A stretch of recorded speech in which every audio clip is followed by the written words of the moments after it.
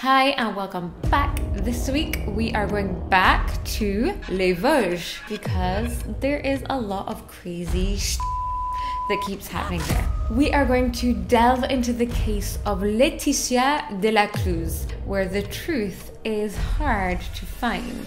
This story is a bumpy ride, so fasten your seatbelt, folks, because it is about to get messy.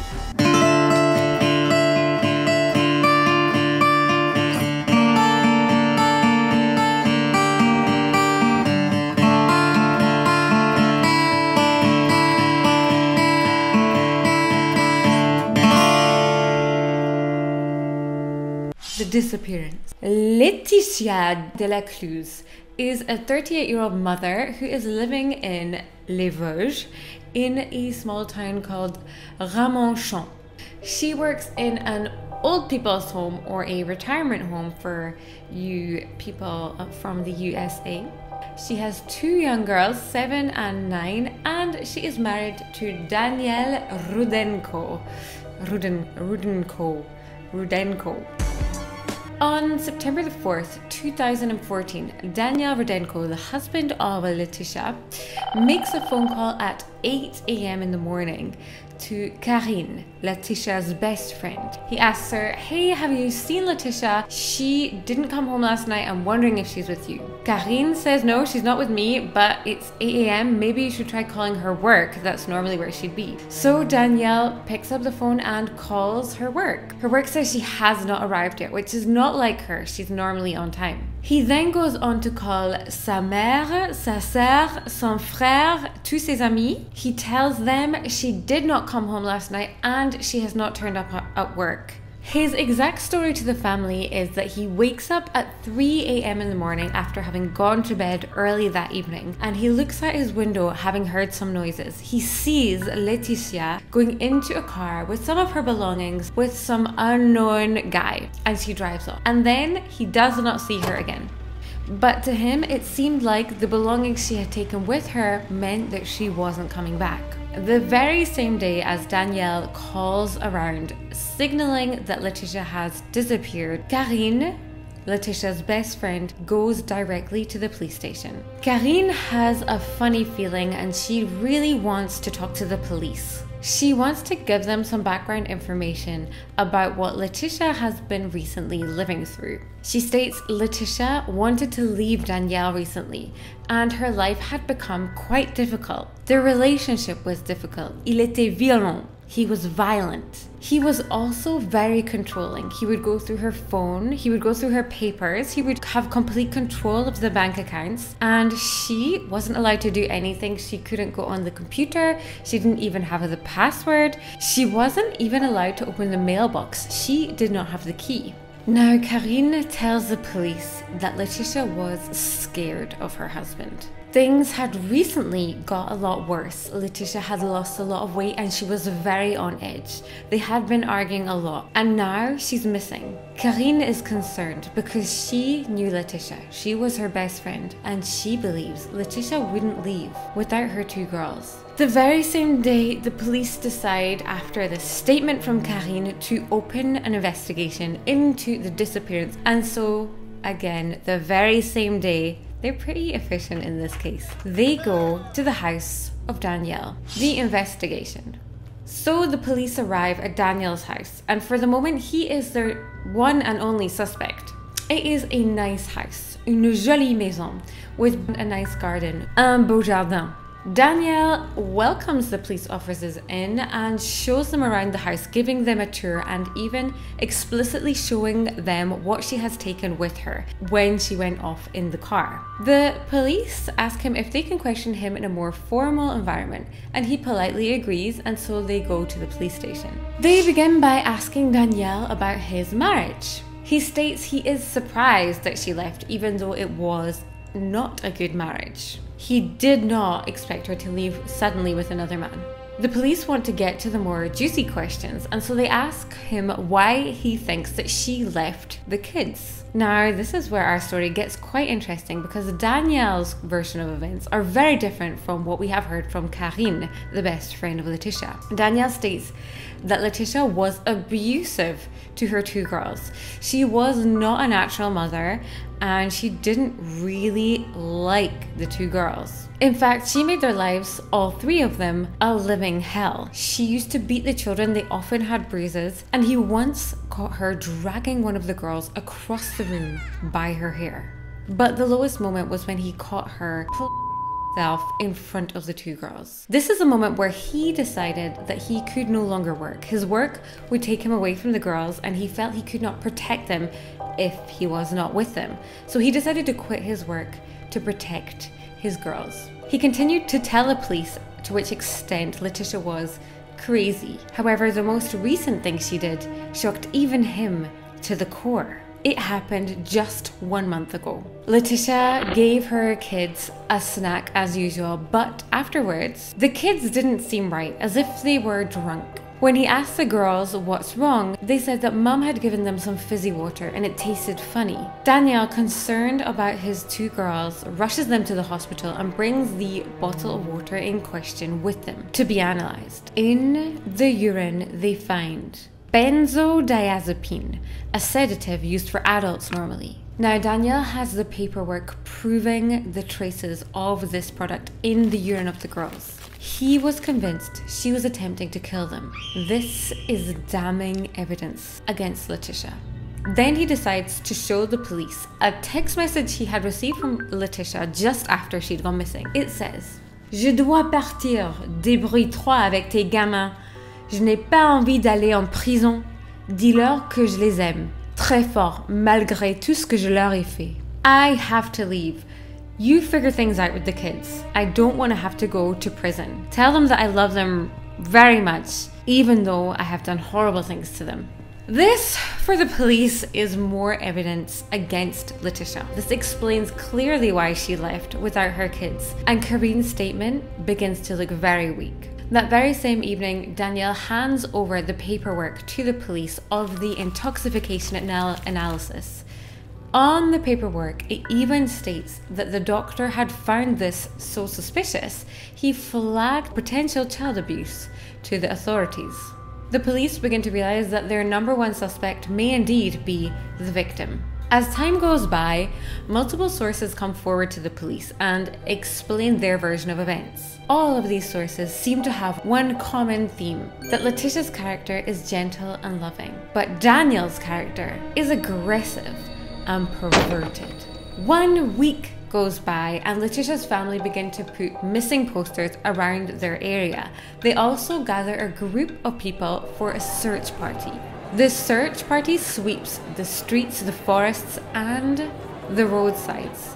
Daniel obviously doesn't come to help. The day of the search, he brings his two children out to a restaurant. He obviously believes that she has run off with another man, so of course he's not going to look for her as a missing person. With mounting statements against the character of Daniel, the police are, however, becoming quite suspicious of him, and so do keep a close eye on his behavior. Within the statements that the inner circle of Laëtitia and Daniel gave to the police, they also did mention what Daniel had told them was his version of events, and the police discover that Daniel has multiple versions. He has told 5 different versions of that evening's events. At this point, with the search party, the press do become interested in the story, and one station invites Laëtitia's brother Tony to come on and speak about what he feels has happened to his sister. Tony, when he is on air, directly accuses Danielle, and he says, "When we find her, we are coming for you, Danielle, and we will press charges." The first thing the press do after this statement is they call Danielle to hear his side of the event. Danielle states clearly to the media that the police have searched his house and there is nothing suspicious. He has absolutely zero to do with her disappearance. The brother Tony, feeling like the investigators are lacking some drive, decides to do some investigating of his own. He plants himself in front of Daniel's house and begins to surveil him 24 hours a day. He watches his every move, but he doesn't find anything. However, a homicide investigation is opened. The homicide investigation. Since Laëtitia's disappearance, her credit card has also gone missing. And so the first thing the investigators do are check her credit card transactions to see if she's used it since her disappearance. It had been used on the 4th of September in the morning, just hours after she was first reported missing. It had been used at a service station. So the police go directly to the service station and ask for the camera footage. They find the footage of the exact time that Laëtitia's card had been used, and they zoom in to see none other than Daniel Rudenko using Laëtitia's card. This is quite strong evidence against Daniel, but the police need much more to be sure. So they start looking further for other pieces of evidence. They look into the famous text message that she had sent to Daniel just after she left. They find that Laëtitia's cell phone has pinged the cell phone tower closest to their marital home, and also Daniel's telephone has pinged the same cell phone tower. This evidence kind of suggests that maybe Daniel sent that message from Laëtitia's phone, pretending to be Laëtitia. This is still not enough evidence. They need more. So the next lead they decide to follow is from the intoxication of the young girls. Daniel had given a scathing report of Laëtitia in his interrogation, claiming that she had committed multiple types of child abuse, and the drugging scandal solidified this information. But the investigators decide to ask the young girls themselves. They ask the young girls what exactly happened on the day in which they had gone to the hospital with the drug intoxication. The young girls state that their father had given them the fizzy water, and they state that they felt absolutely fine, but their father had told them they had to go to the hospital. Laëtitia was not even at the scene. The investigators also asked the girls what their mother was like, and they loved their mother. She would protect them when they were feeling scared of the dark. She would bring them to all their favorite hobbies, and she loved them. Laëtitia was a brilliant mother. When the investigators looked further at the intoxication analysis, as it would turn out, the doctor had made a mistake. There was an error on the results. And as it would turn out, the girls had not been poisoned at all. But why make up this lie? Now, bear in mind, this whole intoxication scenario had happened 1 month before the disappearance of Laëtitia. Now, the fact that he had fabricated a lie about the child abuse and the intoxication 1 month prior to Laëtitia disappearing means that if there is a body found, this could be a strong case for premeditated murder. On the 30th of September 2014, Daniel is arrested in his marital home in Raymond-Champs, and he is told he will be taken into police custody for the remainder of the investigation. Meanwhile, investigators come into the house whilst Daniel is still there with cadaver dogs. Now, this is the first time within this investigation that cadaver dogs have been used, and they are taken into the house to see if there are any signs of cadavers or have been any cadavers in the house in the recent past. These dogs are highly sensitive to smells and would be able to pick up a scent even if a couple of weeks had passed. One hound signals that he wants to go down to the basement, and Daniel, who is watching this unfold for the first time, begins to look very stressed. As the investigator slowly makes his way down to the basement, or le cave en français, he is hit with a familiar smell. It is indeed the smell of a decomposing corpse. The dog leads the police over to a small piece of furniture, and when the police move the furniture, they see that the ground underneath looks like it has been recently disturbed. They begin to dig, and very quickly, just centimeters under the surface, they see a black bin bag. When they open the black bin bag, they discover the body of Laëtitia Delecluse, cut into small pieces. Daniel's final version of events. When Daniel is questioned about the murder of Laëtitia Delecluse, at first he remains silent, but after a couple of weeks he decides to tell people what really happened. Now this, remember, will be the 6th version of events from Daniel. The evening of her disappearance, the 3rd of September 2014, Laëtitia and Daniel had apparently got into an argument. Daniel bends down to reach something from the floor and Laëtitia grabs a kitchen knife. She becomes very threatening and aggressive, and in his attempts to disarm her, he accidentally stabs her 1 time. This testimony actually corroborates with the autopsy. There is only in fact 1 stab wound. However, there are no signs of struggle, no bruises, and no marks suggesting a fight. And on top of that, the stab wound suggests that she would have died a slow and painful death, lasting somewhere in the regions of 30 minutes to 3 hours. But most likely not immediately. So the question arises, if this was in fact an accident, why did Daniel not call the ambulance and save her life?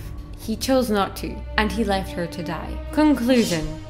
The investigators believe that this was a crime of passion, but they also believe that money was heavily involved in the motive of this murder. Daniel had raised a huge amount of debt. He was a gambler and an online gamer, and he had expensive taste, but he had no job. Laëtitia was his only source of income, and he had managed to accumulate huge amounts of debts. He had opened loans in her name without her knowing, and over the course of 8 months, he had managed to accumulate 24,000 euros worth of debt.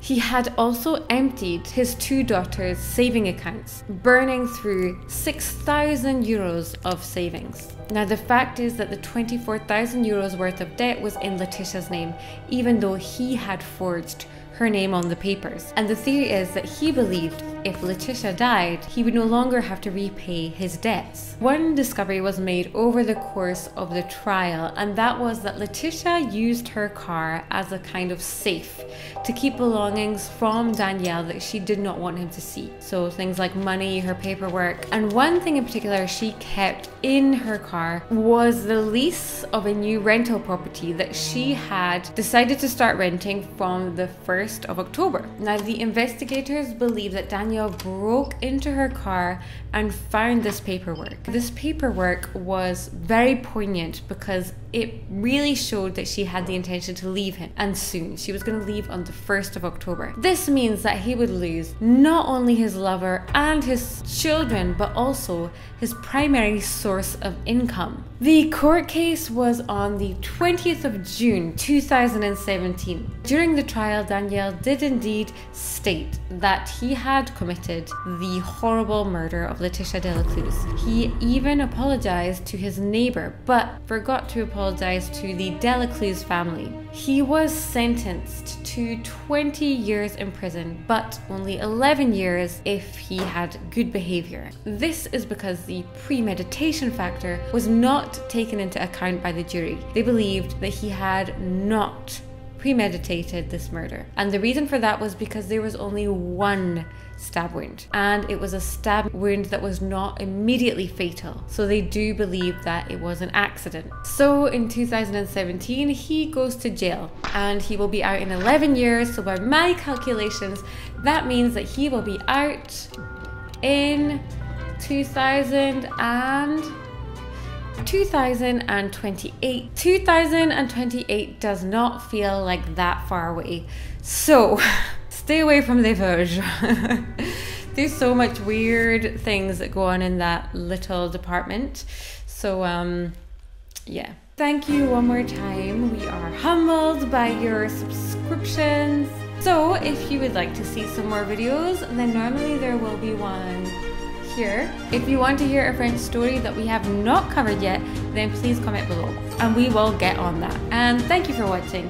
Au revoir, à la prochaine.